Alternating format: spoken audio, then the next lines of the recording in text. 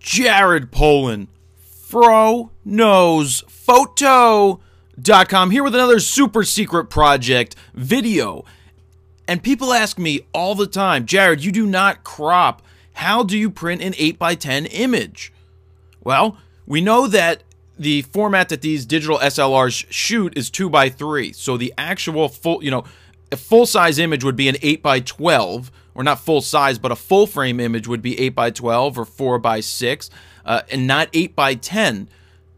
I really still don't know the origins of the 8x10, especially for so long that we've had 35 millimeters, that somewhere along the way people started to think that 8x10 was the proper size to use when making a print, but realistically it's cutting off 2 inches from your photo. You are losing 2 inches vertically or horizontally, depending on the orientation. Now, being that I don't crop, I want to print full frame.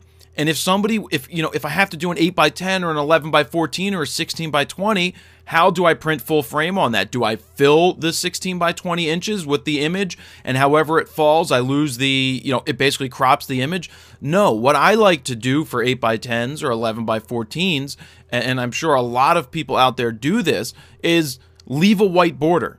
Show the full image, and then you have your full frame image. The actual image size of the printed area will not be 8x10, but it would be the full frame laid out on an 8x10 image. A lot of artists or photographers do this, where they'll have a 16x20 or an 11x14, and they will leave a white border for a frame, for a mat, and things like that. So how do you create that when you want to take one of these two pictures?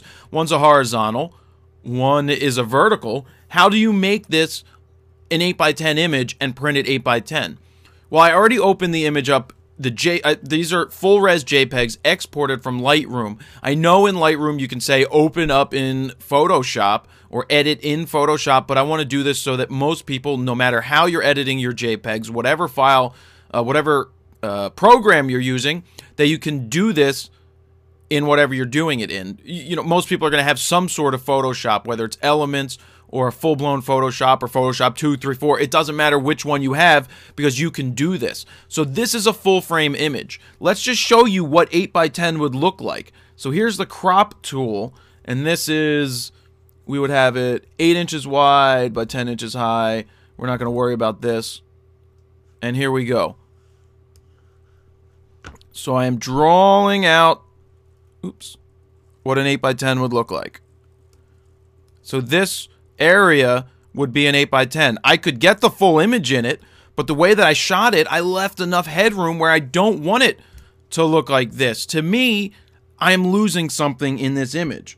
So I'm going to undo that. This is how I want the image to be shown. I like the headroom. I shoot with a lot of headroom. For some reason, it feels less awkward to me. So how would we drop this vertical image on an 8x10, or to print on an 8x10?